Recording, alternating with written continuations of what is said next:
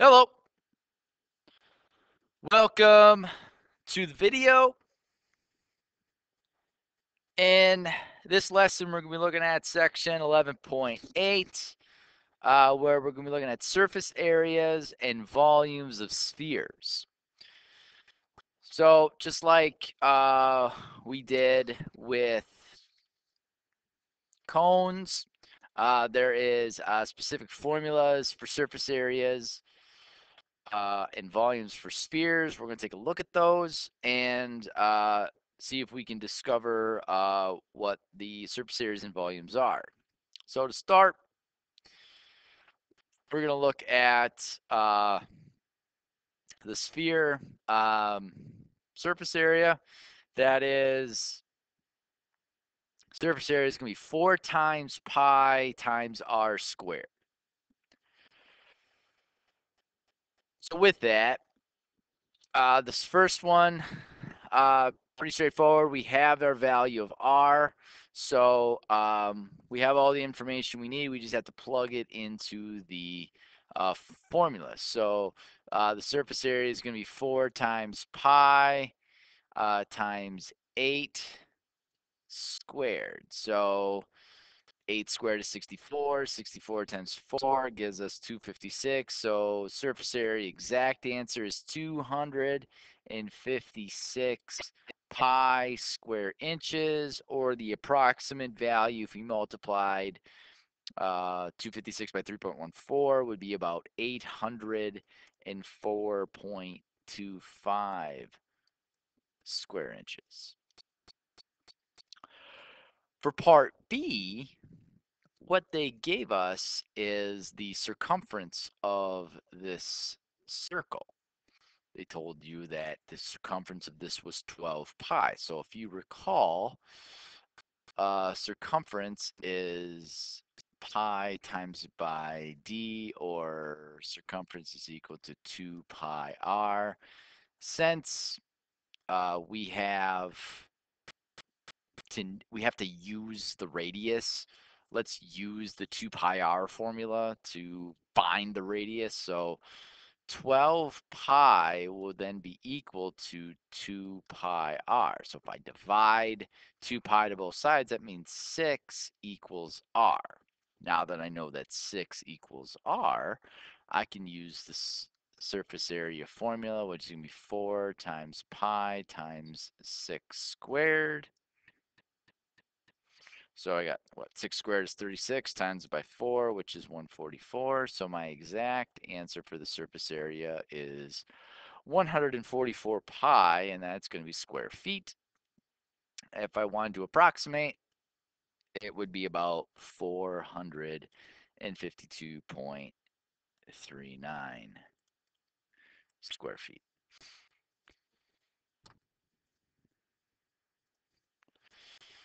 All right, so in this particular one, they want you to find the diameter of the sphere. So what they gave us is they gave us the surface area, which was 20.25 pi square centimeters. So again, we know that the surface area is 4 times pi times r squared. So I'm going to plug this in here. So this is going to be 20.25 pi is equal to 4 pi r squared.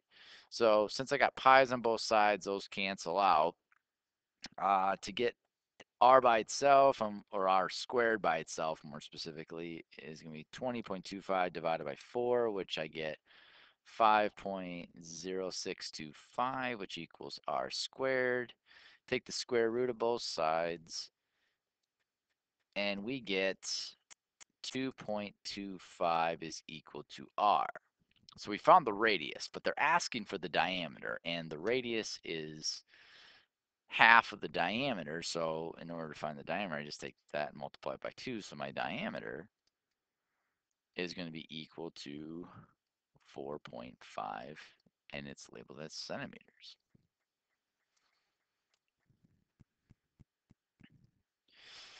Looking at the volume of a sphere, the volume of a sphere is 4/3 pi r cubed. So again, we need the radius in order to discover what the volume is. So here we have, it looks like a soccer ball that has a radius of 4.5 inches. They want us to find the volume of this. So we got volume is 4/3 pi, and it's going to be 4.5 cubed. So 4.5 to the third times that by 4/3. I get an exact answer of 121.5 pi, and it is volume, so it's cubic inches, or the approximate answer would be about 381.7 cubic inches.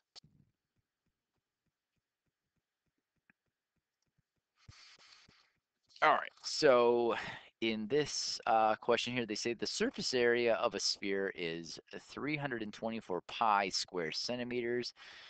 They want us to find the volume of the sphere. So the thing that correlates between surface area and volume of the sphere is the radius. So specifically, we need to find that radius. So going back to the formula of surface area, it's 4 pi r squared. So I'm going to say 324 pi is equal to 4 pi r squared, which means I have what? The pi's cancel. So 324 divided by 4 is 81. So I got 81 is equal to r squared. So r is 9. So now that I know that the radius is 9, I can use that for my volume. So it's going to be 4/3 pi 9 cubed. So I got 9 cubed times it by 4/3, which gets us an exact answer of 972 pi, and it was what, centimeters? So it's going to be cubic centimeters.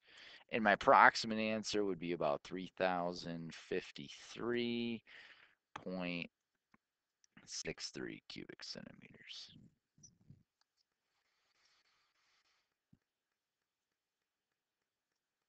All right, final example here.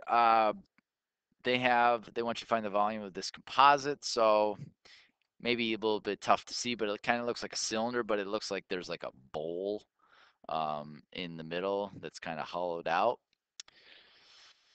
And so basically we're going to find the volume of the cylinder, and then we're going to subtract it by of half the volume of a sphere, essentially, because you're not using the whole sphere. So with that, let's look at the volume of that cylinder. So the cylinder is going to be the volume of the base, which is a circle, and that is pi r squared. So it's going to be 2 squared, which is, and then the height is 2. So I get 8. 4 times 2 is 8 pi. So that is my exact answer, but I'll just approximate for these ones here. So I get 25.13, and that is cubic inches. Okay, so now for the volume of this sphere, again, this is 4/3 pi 2 cubed, but then the whole thing gets divided by 2 because it's only half a sphere. So I get 2 to the third power, which is 8, times it by 4/3, and then it gets multiplied by pi, and then it gets divided by 2. So my approximate value is 16 point, we'll say 76 cubic inches. So to find the volume of this composite, I'm going to take 25.13, subtract it by 16.76, which gets us a value of about 8.37 cubic inches. And that is being able to find surface areas and volumes of spheres. Hope this helps. Until next time.